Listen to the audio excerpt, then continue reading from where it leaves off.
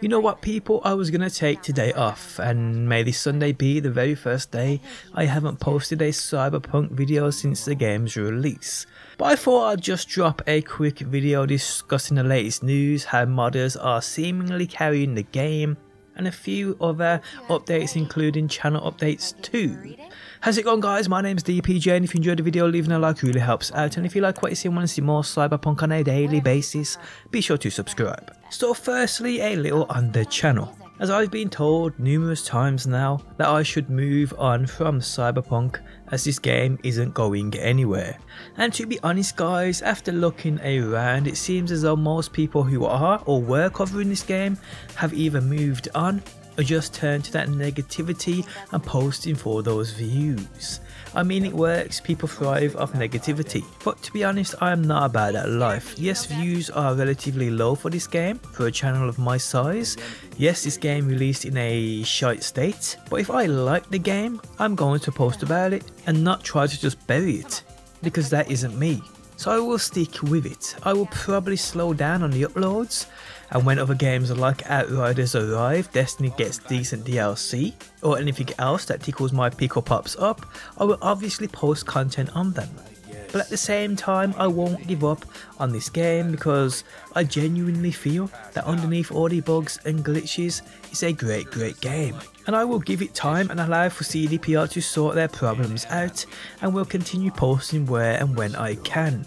I mean, after looking around, it does seem as though I'm one of a few other YouTube channels now who are still posting and enjoying this game and not posting it just to bash on it just for those views. Which, I mean, works. Like I said, I ain't gonna hate on anybody who does it. It makes them money, so fair play. But to me, after doing YouTube for what, almost 14 years now, at this point in time, I just don't feel that jumping on a hate bandwagon for views is the right thing to do, even if it puts money in my pockets. I mean, I'd rather not, as to be honest, I'd be kinda lying to you in my content, because I enjoy this game, so I will continue playing and enjoying this game. It's as simple as that. Okay, so let's move on. And I mentioned this the other day, but didn't actually have an actual source I could bring to you guys, so we will cover it today with said source. And to be honest, guys, I'm actually loving this side of the game, and it's giving me even more longevity, and those are those PC mods. Now, PC mods for Cyberpunk are both incredible and bizarre at the same time. I've covered all kinds of them. But what they are doing for a lot of people, including myself, is bringing longevity to the game and keeping it interesting for people like me who've ran it over and over. People on 400 hours in and counting. Now, it's got to a stage where people think mods are actually carrying the game. See how you please. They are certainly helping for sure, and it has got to a point now where CDPR have picked up on this side of the game and have actually officially released resources for modders to help modders to get their work out, as you can see on the screen now. Now, this is great to see, and it is entirely up to you whether you use these or not, agree with them or not, but the modding community is utterly massive, and a lot of the work these modders do is incredible. So it's good to see CDPR picking up on this, as well as supporting and supplying resources to assist modders in their work. So we may see some super interesting mods in the near future, and as you guys know, I absolutely love covering them, so expect way more from me. And if this is something you are interested in these modding resources, you can always check them out with the link down below. Okay, so moving on. And stocks of recent have been kind of big news, with Dogecoin, AMC and so many others. And well, just the other day, guys, Cyberpunk's creators in CD Projekt SA's stock surged by around 19%, after no doubt taking a fall since release.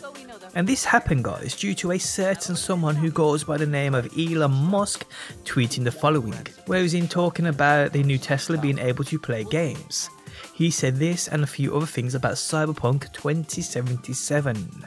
And after this, the after effect was around 19% growth in CD Projekt SA's stocks, which is crazy to think about, people. I mean, because it's actually massive. 19% is a ludicrous amount.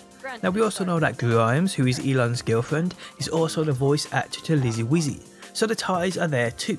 He does have a reason to like the game, but in actual fact, people, it is a good game. Underneath the bugs and glitches, even if it isn't the game we were promised, it's still a good game. And with that, we move on to the 1.2 patch. And although this isn't real news, I will mention that the second of the big patches should be expected sometime within February. What this patch may include and the changes it brings I feel are super important to this game, and they need to make an impact. The patch 1.1 did make an impact, but for the wrong reasons. Yes, it fixed issues, but at the same time it brought new ones with it. The 1.2 can't do that. We need to see and feel proper changes, as it was said that the 1.1 patch were the foundations to the 1.2, so we will see, people. When news drops though on that patch, I will have you covered right here on my channel. But yeah guys, just a quick one for today, and I hope you enjoyed it. And on that note, the end of the video has arrived. If you enjoyed it, leaving a like really helps out. If you're new around here and want to see more Cyberpunk on a daily basis, be sure to subscribe. And hopefully people, I will see you on that next one.